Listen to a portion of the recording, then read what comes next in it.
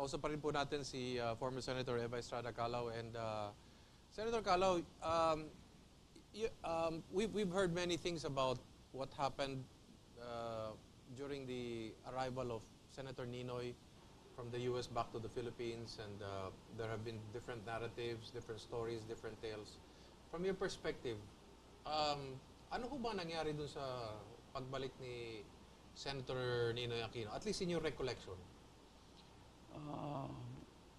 Natatandaan ko na looking at his face when it was flashback, he began to feel later on as he came near the Philippines that something will happen. Very pensive siyang gano'n. Kasi two uniformed officials went into his plane when it landed. Yes. And inspected something. Nagdududa sa tumitingin siyang gano'n. Nagkaroon siya ng duda. Sabi na may niya, mangyayari sa kanya? Oh, something is happening. Something will happen. Did you get the chance to be in touch with him when he was abroad in the U.S.? In whatever form of way? Nag-uusap ba yung pamilya ninyo? Or? I think I have a letter. A few. That's a very sometimes he letter. writes, sometimes he writes me and the rest. Okay. Hindi lang ako and the rest, like, or the others were involved. He writes me. And then I pass the letter around. Okay. Ganun na lang. Nung nalaman yung babalik siya, sinalubong ko siya, pumaroon ako doon. You were in Naiya, no? Naiya 1, ano? Sino hong kasama niyo sila, ang mga Aquino? Mga pinsan, mga kapatid. We were ready to see Ninoy. Okay. Nagplano ho sino ho nagplano nung arrival honors for Senator Ninoy? I was. I Kayo? organized it, oo.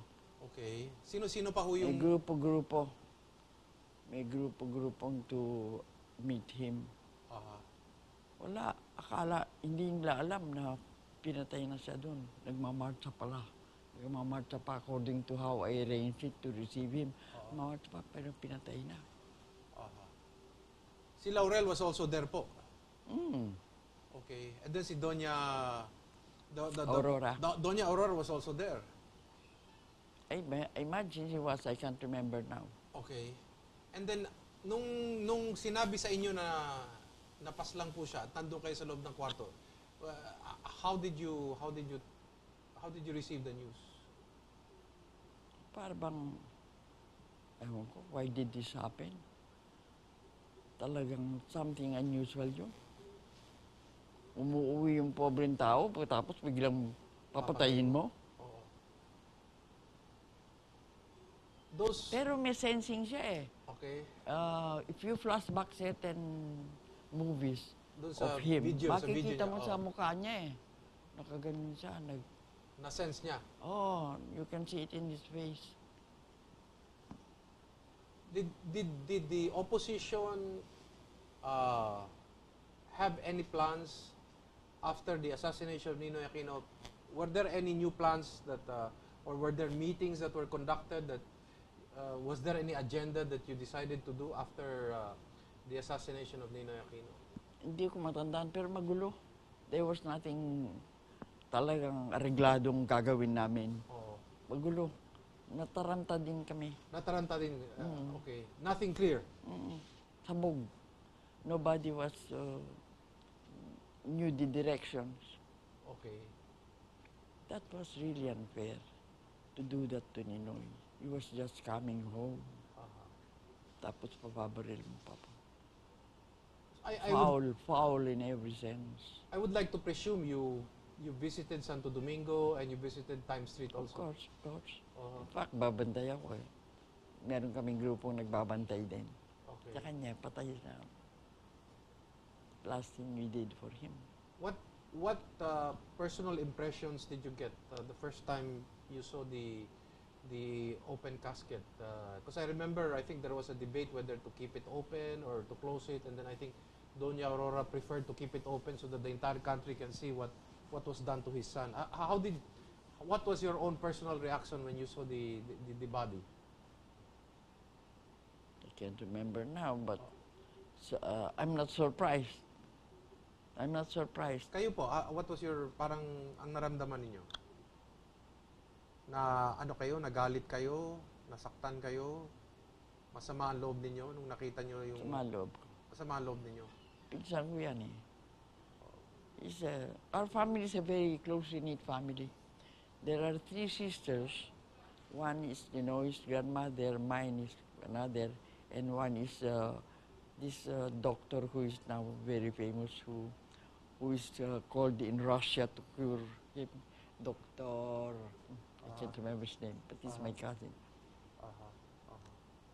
And then in 1984 po, nagkaroon ng eleksyon, yung Batasang Pambansa election, where I think, if I remember right, the UNIDO fielded about candidates all over the country, and then nanalo po tayo ng, I think, siguro 60, no? There were 60 opposition candidates. Oh. Hindi na kayo tumakbo nun, ano? You decided to just to help in the organization. Hindi nyo naisip, at that time, you're holding residence San Juan ho kayo noon, ano? That's Salman, that's right. And you preferred not to run at that time? I don't know if I preferred, but I did not run. Tumulong na lang kayo? Kahit ho, at that time, matatawag nating the KBL was really lording it over, the opposition still decided to field candidates. Oh yeah, that's a duty of the opposition. No choice yan. Because why, despite the fact that the lack of funds, the media was muzzled by the KBL? No choice. What prompted the no choice. We have to do UNIDO it. and Kami nagko-contribution. okay. We had to give our own money Okay. to finance the opposition. Uh-huh. Malaki-laki din ang binibigay namin. The others, it was quite a sacrifice for them. It was easy for me because my husband was cooperating. Malaki binibigay kailangan, sa ninyo? sige, bigyan mo. Sige. Okay. My husband was not clearly shown, but he did a lot. He funded a lot. Hindi siya. So, even despite the obstacles of the media being muzzled, television was controlled by them, and then they had the wherewithals for funding a great campaign, lumaban pa rin ho ang UNIDO at kayo. No choice. No choice. Who will be the opposition kung hindi kami lalaban? And you fielded a complete slate all over the country. Of course. Of course. That's part of the work. We cannot say, yung dito lang. No. That's part of the work. We had to do it that way. Malaking labanan. Sa Batangas yata, if I'm not mistaken, 3 ang nanalo. 3 ba o 4? But, Sino yan? Oo. And then sa Quezon, I think 4 din na nakapasok ng mga Quezon Province. Sila Congressman Inverga, si K.O. Santos. Mabuti ka pa, natatandaan mo. Natatanda ko po yun dahil ako ho nag-proclaim sa kanila. Ako ho pinapunta ng partido. Kasi hindi ho makapunta yung mga mabibigat na tao doon at mag-proclaim sa kanila. Kaya ako na lang ang pinapunta. So, bigat ka naman din eh. Hindi naman ako kayo. Dapat ho kayo po o si Senator Laurel lang pumunta doon para mag-proclaim. Ako na lang ang pinapunta. Sinuwerte naman po, nanalo lahat ng mga kandidato ng oposisyon in Quezon. Sa Batangas, where we expected yata, everybody was supposed to win, may isa pang nakapasok. There was one who was able to make it. How would you gauge po yung naging performance ho nung malaki po na itulong nung presence nung 60 opposition members sa Batasan po, ano? Of course, that's a good number. Despite the fact that na kontrolado, KBL, and then 60 is better than nothing, no? It's necessary. Malaking change ang ginawa ni Marcos in the structure of the Senate. Malaking change ginawa niya. Pero that's his role. And then from there po, mapunta naman tayo sa 1986 snap elections. Ano po ang naging papel ni Senator Kalaw dun sa 1986 snap election po? 1986? Yes, snap elections po. Si Cory tumakbong. Do you remember po medyo nagkaroon ng harapan si Doy Laurel with President Cory noon kung sino ang magiging official candidate ng opposition. If you remember right, medyo nagkaroon the opposition could not decide who would be the official candidate. Was it going to be Cory or Doy? How was that eventually resolved po? If you can just recall. Kung sino magiging kandidato? Yes. Paano nga bang nangyari yun? Kung matatandaan nyo na lang po. Kasi ang nangyari po yata doon si Vice President Laurel, si Laurel po nag-give way kay Cory Aquino po. That's the reason why there was Cory Aquino ended up becoming part of the UNIDO. I can't remember now. Hindi nyo na masyadong matandaan ho, no? And then, nga pala ho, maitanong ko sa inyo, paano ho si Erap napasok po naging senador? Kayo ho ang isa sa mga staunch supporter ho ni President Erap. Para maging senador siya? Para maging senador. O kasi di ba tumakbo po kayong senador din nung GAD, noong 1987. Do you remember that with Teng Puyat po? Oo. Paano ho ba nangyari yun na si Erap napasok bilang senador? I think you supported him to become a member of the Grand Alliance for Democracy. I can't remember, but madaling si Erap makapasok because he was a very popular man Okay. So it was easy to get him because of his popularity. Paano ho ang naging relasyon ninyo with Erap doon? Because I think you were very close to Erap po. How would you characterize your relationship with then just Mayor Erap? Wherever I could help him, I was pushing through. I wanted the Erap to really get in more. But you knew him way back? Oh yes, because we are both from San Juan. Okay. Oh. Ever since when he was mayor, magkakilala na kayo? Oo. Matagal ko nang kilala si Erap. Hindi pa ho kayo senador noon, magkakilala na kayo? Neighbors kami sa San Juan talaga ho And you're close to his family as well? Yeah. Okay. San Juan kami pareho niyan Okay. Neighbors and parang sabay kaming kalakihan. Even when you were senator, you were still in touch? Yeah, because we were neighbors in San Juan. Okay. We're in touch very often. Si Erap po ba, was he Liberal Party o Nationalista? I do not remember anymore. Erap? Ano ho ba siya? Parang nationalista ho yata. Kasi parang close siya yata siya kay President Marcos noon, ano? Nationalista. He was very close to President Marcos. No? How was he as a mayor in San Juan po? Who? How was Joseph Estrada as mayor of San Juan? Okay siya. Okay, reglado yung grupo niya, yung pamilyang yan is okay in San Juan. He was doing very well. Even the wife and Si Loy. The wife. We're talking about Dr. Loy. Para malinaw mo kasi mahirap na. Si Dr. Loy, close din po kayo kay Dr. Loy. Accepted din. Acceptable. Si Lito Atienza po, tao nyo rin po. Lito Atienza. Naging mayor po ng Manila. Oo nga pala, no? Oo nga. Mabuti yung matatandaan po ninyo dahil... At may age, I have to recall. Ilang taon na po kayo ngayon? Make your guess. Mahirapan po ako mag-isa. Come on, don't flatter yourself. Don't All flatter me. All I can say is 80s po. That's all. I cannot anymore. I'm 92. 92 na po kayo, 92 po. Wow. Talagang, that's amazing. Matibay. Matibay pa ho talaga. Si Lito Atienza po ay sumikat sa politika dahil sa inyo. Sino? Si Lito Atienza po, sumikat dahil sa inyo. Because... Talaga? Yes, because kayo po ang nagsumuporta sa kanya na I think maging dyan sa Manila, na tumakbo yata sa Manila, if I not remember, or maging OIC or something like that. I cannot recall. Lito Atienza. Pero Liberal Party ho yata siya, no? Si Dito? Yes, I think he was Liberal Party. Can't remember, but Oo. anyway, I did help him. Some people say that you are the open close quotation mark Liberal Party that stayed in the Philippines.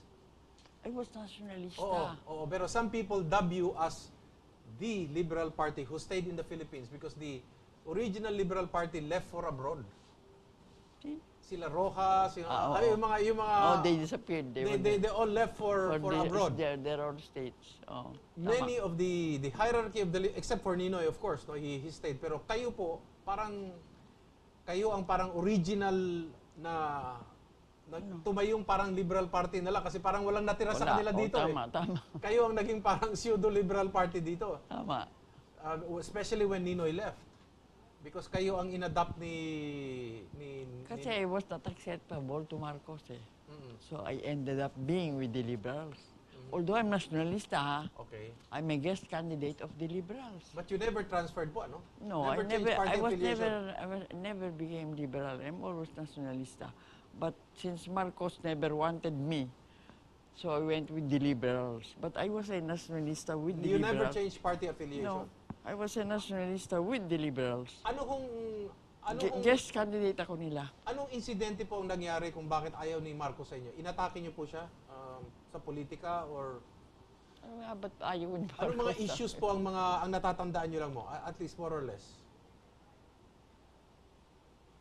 I don't know, but There were certain issues that you probably could not agree with him. Marcos? Marcos, yes. Sa politika, sa pamamalakad niya. Ayaw niya ako maging kandidata eh. Talaga. Sino ho naging kandidato niya? Ewan ko, meron siya listahan. I'm supposed to be a candidate, but he did not take me. So what the Liberals did, they invited me instead. So I became a candidate of the Liberal Party. Okay. You were always a nationalista from day All one? the time. Even if I was working with the Liberals, I had counted myself as a nationalista with the Liberals. I see. Even before Marcos, you were always a nationalista? I never changed party. Okay. Ang mga pamilya ho noon, the families before were always identified by their political affiliations. Well, yes. That was the time before, no? Ngayon, hindi na ho ganun. Ano? Malaking bagay yun noon. Oo. To what party you belong. Yeah, Ngayon, ang pamilya, tinatanong, no? Ngayon, palipat-lipat. Oo. What can you say about that? Yung current political party system natin po. Magulo. You cannot predict. Is it good for our democracy? Sa tingin Well, po ninyo? it's one of the experiences we have to go through as a democracy. We will learn eventually. Some people say that this is part of the evolution that eventually will wake up and then realize that we have to go back to the two-party system. Correct. What do you think, ma'am? Do you think we should... I think a two-party system is healthier. It says for or against. Hindi yung hindi mo alam kung ano. It's for against any issue. How would you characterize your Senate before compared to the Senate today? Magaling ang Senate before. Not the time I agree with you. Hindi magulo. Bakit niyo po nasabi yung mga senador noon talagang magagaling po? Pati yung mga presidente noon magagaling din. Bakit yun masasabi? Hindi by popularity sila. They're not voted by popularity. They're voted by their performance. Magagaling, kakayahan, ano? Hindi ngayon popular ka, so whatever you stand for, basta popular ka, gusto ka ng tao. It was not popularity. Would it be correct to say na mas matatalino yung mga presidente at mga senador noon? Hindi naman, pero they're not, hindi ala chamba that they're there. Hindi ala chamba, okay. Di ba? Okay. Ngayon ho, parang pasikatan. Hindi ko alam kung nagpapasikatan sila, but they must stand for a purpose why they're there. Okay. Ba't ka nandyan? Ano bang gusto mong gawin dyan? Oo. Eh kung magpapasikat ka lang just because you want to be one of those. Okay. Huwag na lang. What for? Sayang yung seat na yun. You can give it to somebody who can do better. It's more worthy. Yeah. Okay. Well, maraming salamat, Tita Eva. No? I'd like to call you Tita Eva. Maraming salamat. Thank you very much for taking the time out. Well, let me say this. I want to thank you instead. Hindi ho. Hindi. I'll tell you why. Oo. Because it's good that I can also give past experiences to the new generation. Yes. Talk about it at least. And then, of course, I want to know what's going on. So you're asking me this conversation tells me more or less what's going In a on. sense, yes. It's a very good opportunity. Thank you for this. Marami po salamat. Thank you for that. Well, it's been a privilege po. It's been a very privilege, my personal privilege, sharing this hour with a 92-year-old lady. How many people can be as lucky as I am? Maraming salamat po. And ito po si Erik Espina, palagi po nagsasabi sa inyo, magmasid, makialam, higit sa lahat po ay manindigan. Dahil wala pong magmamahal sa Pilipino kung hindi ang Pilipino. Daghang salamat, mahing gabi kaninyong tanan.